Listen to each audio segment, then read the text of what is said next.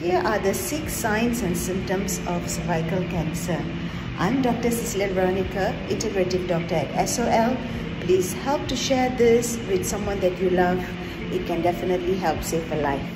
Although cervical cancer may not present with certain signs and symptoms at the very early phase of the disease, here are some common signs and symptoms that you may want to pay attention to.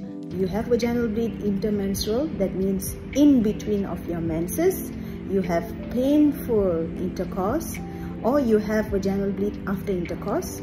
You may have a change in your vaginal discharge or odor from yellowish to greenish perhaps. You can have vaginal bleed after menopause. Given uncertainty over the signs and symptoms, it is important to visit your healthcare professional to do a certain workup. So hit the follow button for more updates like this. Stay tuned.